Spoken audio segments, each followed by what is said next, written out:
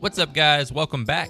Today I'm going to show you my crab cake recipe, starting with some lump crab meat, Worcestershire sauce, Dijon mustard, mayonnaise, hot sauce, saltine crackers, 1 egg.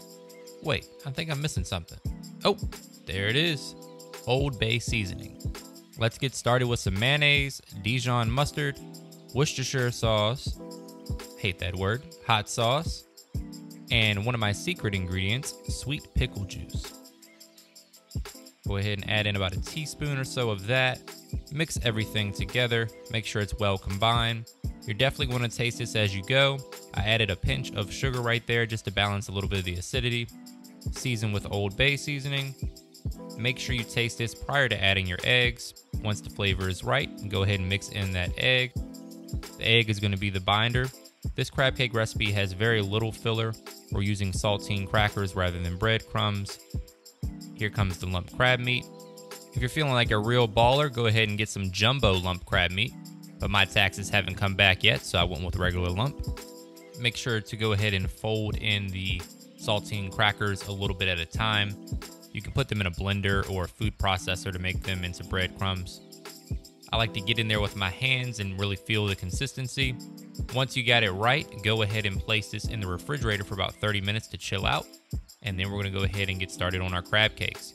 I'm going in with some high smoke point cooking oil along with some butter. That's a good tip to help make sure your butter does not burn up under the high heat. Go ahead and move it around and be careful not to burn your finger. Once the butter is melted, we're gonna go ahead and add in our crab patties. Shout out to SpongeBob. Season with Old Bay seasoning, and then allow them to sear for about a minute, minute and a half. You want to check the bottom, make sure you get a nice crust on them, and then we're going to finish them in the oven. Let's go for one awkward flip, followed by a second awkward flip. Take a second to admire that beautiful crust that we've developed there. And then we're going to finish these in a 400-degree oven for about 10 to 12 minutes. Next, we're going to make our sauce, starting with 2 half-empty containers of mayonnaise, a tablespoon of chili paste, lemon juice, garlic, and give that a nice mix.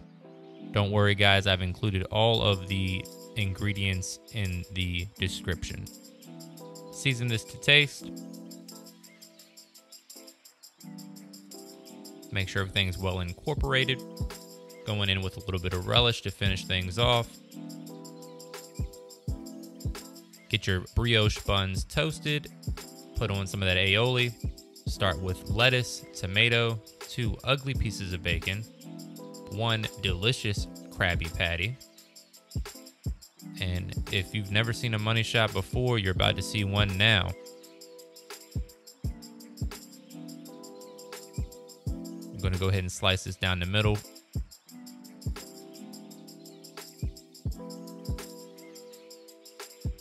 Show you guys a beautiful cross section.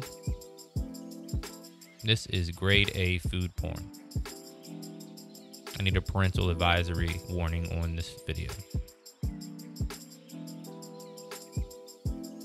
On to preparation number 2. Go ahead and butter down a baking dish or skillet. Get you a nice ice cream scooper, or if you're talented, get in there with your hands and do it yourself. You want them to be about meatball size, roughly. And we're going to place them into that skillet. Repeat this process until you filled up the skillet or used all of your crab cake mixture. This is a perfect appetizer for football games or for a dinner party.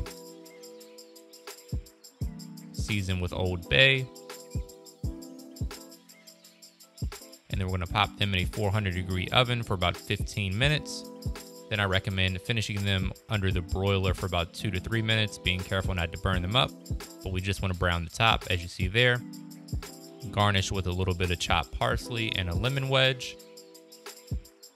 And there you have it, folks. You have a beautiful cutting board full of delicious crab meat. I hope you guys enjoy the recipe. Please take a second to subscribe, give me a thumbs up, and as always, thank you for your support.